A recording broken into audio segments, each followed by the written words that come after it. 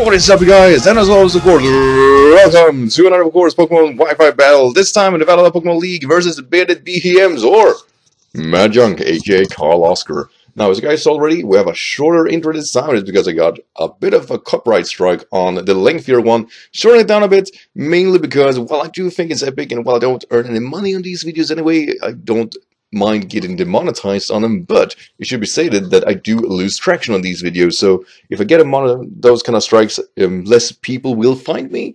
So with that said, we shorten it down, see if it helps. I got some help basically telling me that, we shorten it down the first second, they might actually prove to be useful. If not, then, we shorten it out even more in the next video, and you guys clearly will find out whether or not that happened. Anyway, that was a 40-second recording about nothing. Now, as you guys see, we're not making some kind of extra finicky thing here to explain, about the team we're facing, because quite frankly, most people skip it. And I find that quite right. I do the same thing, so, I don't hold that against you. But I'm going to do a short rundown for the people that are interested in what I'm facing and what I'm prepping and whatnot. And you see on the screen, this is what we're facing. The things we're seeing here that are missing are two Pokemon that stand out. One Pokemon definitely was prepped for was Tangrowth, which didn't make it, and the other one I can't remember, so clearly wasn't that exciting. Hey, Kralska did change his team quite a lot since then, so that's why I kind of feel it's unnecessarily, because at the same time we already shifted the teams. I can't remember what teammates it did have. That said, though, we're squaring off against Pokemon I did predict was Fortress, Tornadus, Flygon, Tapu Koko, and Mega Gallade. These are the ones that stood out to me as Pokemon that could be extremely potent towards me, and Mega Gallade definitely keeps Buzzwole away, and of course, clearly Tornadus keeps the Buzzwole away quite a lot.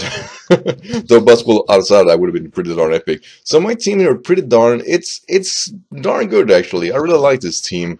It's banking on Carl Oscar's mistakes. We have a focus Sash lead, Ninetales with Hidden Power Fire and basically Hail, Freeze Dry and whatnot. He doesn't have a decent switch into Freeze Dry or Blizzard.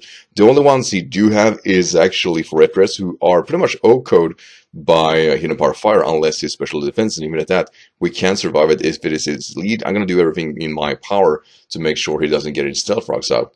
Outside of that, we have Jolteon, which is specially defensive with some special attack and able to outspeed a modest Tapu Koko and Celestial. Oh yeah, that was the other teammate. Hey, I knew it was something. So anyway, it's a decent Pokemon in this kind of environment, and with leftovers you should be able to check any kind of special threat he does throw at me. Tentacruel Scarf version, because he doesn't have a switch and he can deal with a Scarf Tentacruel. Spamming Sludge Bomb should do very well once Fortress is gone. Decidueye, Spirit Shackle, and Toxic Roost and Defog, able to deal with any kind of hazard if things goes down the shitter. And of course, lock in Tangrowth, which didn't make it, and Toxic Solid, so that's really unfortunate.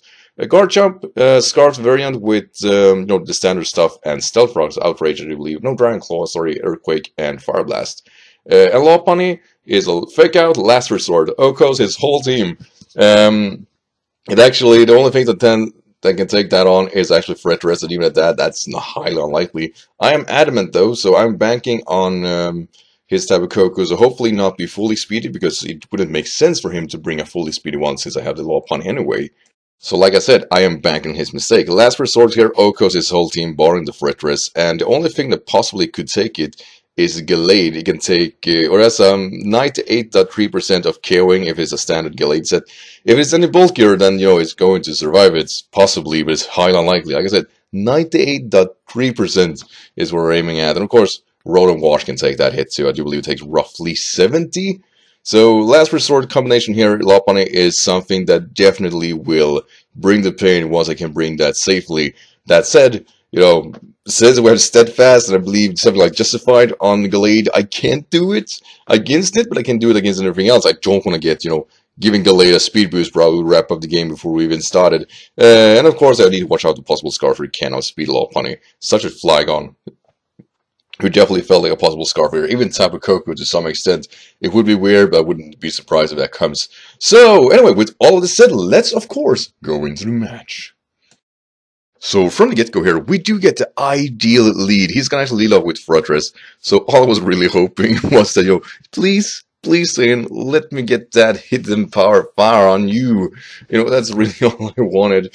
As we get all the residual damage, the rain, the snow, whatever, I don't know, which is really really good. Now go for the hidden power fire. It's not a straight out KO, which means that he's clearly special defensive. Luckily for me though, he goes for Jarble, not Stealth Rocks. Well, it's debatable, but one thing is definitely for sure: would you survive this? What's also really good is that I can now freely go for Blizzard over anything else, and I can do heavy amount of damage towards his team anyway, outside of course possible Road and Wash, which definitely wasn't coming in. So we KO that thing, get out of here, bitch. As as a Yellow Angel comes in to Rotom. Now, I would straight up KO for anything. I rolled a sack, or save it as a sack fodder, so I'm actually going to send in my Jolteon here, hoping, no, sorry, Consight, predicting the U-turn over Volt Switch. Either way, both would have been fine, but we see that he's not physically defensive, so that's really good. He's probably more specially defensive than anything. As Tornadus comes in, look, I can't do anything against Tornadus. Hurricane will do a significant amount of damage at me, and since Road and Wash is still in a good amount of health, I can't risk this play just yet, so I'm going to be forced to switch out. Predicting actually knockoff here, I'm actually going to go for Van Height, hoping he doesn't do it too much. He goes for Bulk Up, and that's way better, since that means one thing, and really one thing only, that, he's KO'd here. There is no way of him actually doing well versus this matchup, because we do outspeed him. Bulk Up means that, he's probably, the acrobatics set with superpower or knockoff, or knockoff feels more in his alley, and probably don't need to worry about Hurricane, which is really good. So it brings in Torrent, which is a rolling wash, and this is good, because we get a very heavy hit on Thunderbolt, and this secure that the last resort will KO him. I really want to say that this is definitely in the KO range area. So Rotom now is gone too, and I didn't even need to bait that out, as I'm going to bring in Consight. Basically, want to see what it's going to do, as we see light screens. This was actually really good, mainly because if he brings light screen, that might be meaning that he has Reflect too. So with that in mind, I'd rather Toxic him than KO him. I actually want him to pivot out of here, because he'd most likely have Volt Switch or going to U-turn out himself. So we see the Reflect, really good indeed as we get for Toxic. And as stated here, all I'm going to do from here on out is actually go for a Defog, because if the Masters are up, then, I can't sweep with the last resort. That's to be expected. But at this point, Lopunny looks to be able to sweep, and we're only 6 turns in. And like I said, I barely, barring the first turn there was really nothing I did here to actually get to this position, which really felt awesome. We can sweep now, as I'm just going to need to bring Lopunny in freely, and the only way for me of doing so is basically sack something. And you remember the Lone Lighthouse I was saving? Yeah, this is time to sack that guy, if anything. So we get every screen off, which is exactly what we wanted. Now, I said that we saw a Bulk Up, so I know already that it's Acrobatics and Knockoff. Knockoff seems to be the obvious play. It doesn't matter. He's definitely going to attack me, if anything, as I'm going to bring in Solgaleo. If he doesn't attack me, funny enough, I actually have a chance of, depending on his set, to actually outspeed him and go for a Blizzard. We don't get to find that out, though, which is unfortunate. Isolde's going to fall, but then at the same time, she did exactly what she needed to do, and that was working quite right for me. As I'm going to bring in Tifa. Basically all I'm going to do from here on out is go for the Fake Out and then activate the last resort, and that should be the wrap. So it brings in Torrent. That's fair enough, as we're going to KO, of course, this poor Road and Wash. Little did he know that he was a shake that was remaining. Little did he know it basically was his downfall, since of course the Fake Out is going to KO here. His response here is actually afterwards to go to Gallade, and as stated, Gallade has a small chance of surviving. 98.3%, which is really alright. We don't need to worry about anything here. I am feeling fine as he goes for Mega Evolution, and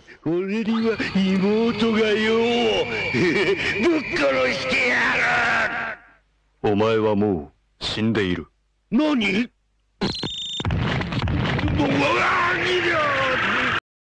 I really hate this game.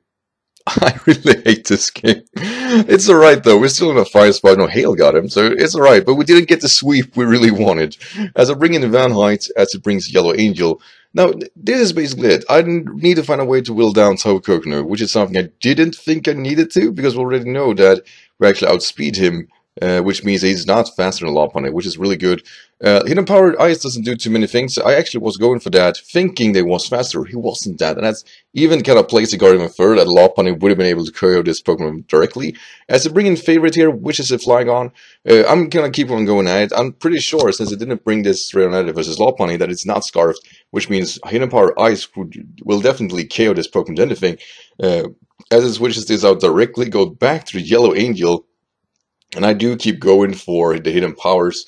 And this is basically where I start to realize that, you know, I need to go for Thunderbolt. I need to get the heavy amount of damage towards this Pokemon. This is the only way I'm going to be able to whittle this Pokemon down. As Thunderbolt is doing a lot of damage. It is really close of KOing. Sadly, it's not enough, as it switches out to go directly again to the Flygon. And from here on out, all I really can do is go for Hidden Power Ice yet again. We already got some, you know, decent chip damage with hail and whatnot on it, and I don't fear Flygon. I'm definitely sure Hidden Power Ice should kill. And he probably would, had I been fully offensive, which I'm not, because I am still not fully special attack, which means he survived this hit, and at +2, Flygon will actually be able to sweep me from here on out, or basically I have no way of taking that hit, but he's forced to go for Earthquake. I should definitely have thought about that and not sack Jolteon, because Jolteon was very, very key of me actually wrapping up the game, because he had no way of killing that Pokemon. So I think this sack was really wrong. I should definitely have sacked something else. Hell, should probably just switch in Garchomp and just take the hit and then retaliate. They would have been able to capitalize on that. As I bring in a Saxers, and I was thinking for myself here, no, he probably switch out. He probably goes into his Yellow Angel, and he does. And then I do another big prediction here and actually hope that he's going to go for a U-turn, knowing that, you know, he probably dies if he stays in, as he actually hit him Power Ice, and that's enough to KO too, because he's modest, not timid, and I was actually just banking on timid when I was calculating, so I didn't actually check the damage. So I bring Calypso, which is Scarfed, and basically all I'm thinking here, I should just go for Ice Beam. That should be able to hopefully wrap up the game. Tornadoes is still like good amount of health, but it feels alright. It feels definitely alright. As Code Green comes in, and yeah, it might be a bit too healthy, and his play here is definitely go for knockoff. As I go for Ice Beam, it does do a good chunk, but it is not enough, as knockoff is going to, of course, get rid of the Scarf, and all this thinking, oh my god, he's definitely going to go for Rest, and he has Chesto for sure. And yeah, what I'm trying to say is I actually choked this game away. A quick rundown here what actually did happen, because I definitely think Carl Oscar makes a very strong comeback here. He really does. I'm not going to take that away from him. I feel that would be extremely unfair, because quite honestly, the comeback here is really, really, really good.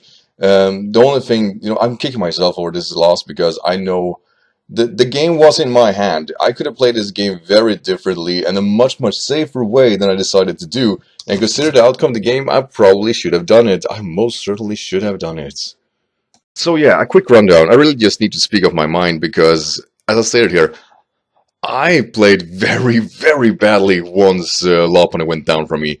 It should be stated here, you know, the roles, this was a very Pokemon-ish battle in that sense, that, you know, I don't get roll in my favor, and there's a very big roll in my favor. This should not have happened, but it did. And it's definitely my fault, considering I got the confirmation that it was a jolly set. I really can't state that enough. You know, it's a luck on Carl Oscar's side, most certainly, but at the same time, I could have played this game a lot safer, and I would have been just fine. You know, the hail damage towards GALLADE would have been enough. Had I sack play, well, Garchomp or Decidueye before and get the hail damage on it, I would have been a much scarier spot versus it, and I would have definitely been able to threaten it out with my remaining mons, such of course Jolteon. That should definitely be stated. There was a safe series of play here that would make me win 3-0 instead of 5-0, as I was thinking I was going to do. I got a bit greedy, was aiming for that 5-0, and it all backfired spectacularly on me. The same thing here, Jolteon versus Flygon. Look, it's fair for me of actually assuming that it wasn't Scarf for this Wifi Bell. That should definitely be stated, since it didn't switch in versus Lopunny. I do believe that would have been the right response to make. So with that said, it was fair for me to keep going for Hidden Power Ice. What wasn't a fair play was that no matter how I twisted and turned in this situation, it should be stated that I would have been much stronger off switching into my Garchomp. If it went for another Dragon Dance, yes, he could have KO'd, possibly, if he had Outrage, which, if he had Dragon Claw, that would have been actually quite right. But he was forced to attack there, because if not, Jolteon was going to KO. So Earthquake was the right play. I failed to see that. I failed to see how good Jolteon really was at that point. I was thinking I could sack play, go to Tentacruel, wrap up, and forgetting how well healthy Tornadoes was. I was definitely playing that part badly, and there is no way of me of actually saying anything else. It's the truth. I played the last part pretty darn bad. I basically, I reached my hand out to Karl-Oskar, it's not over. Try one more time. I'll give you a second wind. And he got it. He did exactly the right series of play to make a comeback. And by that alone, he deserves to win. He played all the turns of this battle. I stopped playing once Lopunny went down because I thought I had a secure win no matter what, which clearly I didn't. So Karl-Oskar, as always, great game. I was a bit frustrated after this battle, and for that I am sorry. If that really rubbed on me, I don't think it did that, but I was really frustrated mainly because I really thought I did nothing wrong. But looking back at this game, yeah, I played my first 10 turns perfectly. Karl-Oskar had no chance from turn 1 basically, but then I stopped playing and goofed this thing. I choked really hard, and Karl-Oskar just made one of the strongest comebacks I ever seen. So for what it's worth, really good job, Carl. That was great. That was really good on you. But that's it, guys. Thank you, of course, as always, for watching. I hope you enjoyed this loss. It was definitely a different wipe from my side. I was definitely going hyper offense and then basically just kicking it back, hoping I would win. That is not how Pokemon works, and this battle clearly shows that. You have to play all the turns, not just the first 10. So that's it, guys. As always, thank you for watching, and I'll see you in the next video. Till then, take care, and as always,